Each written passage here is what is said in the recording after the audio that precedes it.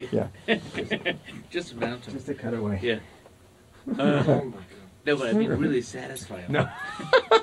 After recording the episodes, like Brendan and I would spend a lot of time, obviously, writing the episodes, and then go and recording them, and it could be very intense, and you're trying to get points across and certain direction across, and it was afterwards we were burnt out, and we would go for a walk when we left after recording, and we would always end up walking through this cemetery that was nearby, and it was a beautiful cemetery. I mean, a lot of headstones, but very pretty. A lot of ponds, and a couple of times there was funerals going on, which I felt though it just really put things into perspective. And you thought, we're all going to die someday, so you better get the show right.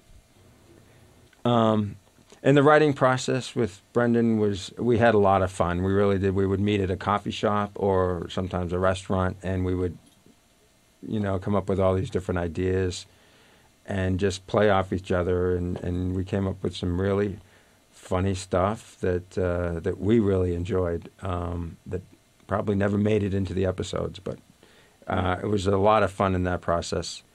Probably my favorite episode of season 2 that I wrote was the party episode, because it was the debut of Fenton Muley, the character that Sam Cedar played, Right. which was, he did a phenomenal job with this spoiled brat character, and did a little twist on a normal spoiled brat character, and that was just a lot of fun.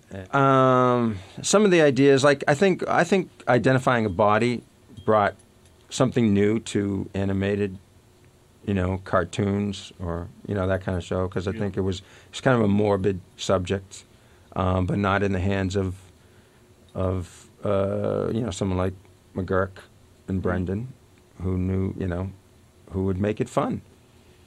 And that was our goal, was to, when we had the idea later on, Brendan had the idea of McGurk having a heart attack, and everybody thought how morbid, and we thought what a great idea for a comedy show was a heart attack, somebody about to die.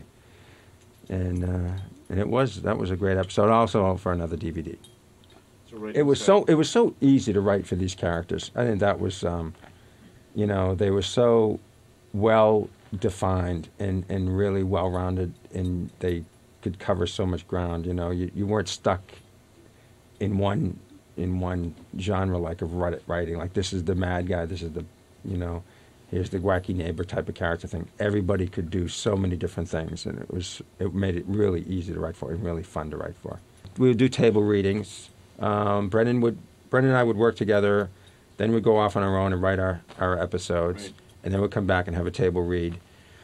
And those were really fun, because it was just like Lauren and Melissa and Brendan and myself and one of the other audio guys, maybe Jack, and we would read the scripts in a little booth, and it was really fun. That's where I think we had a lot of laughs, because it was so genuine, and everybody.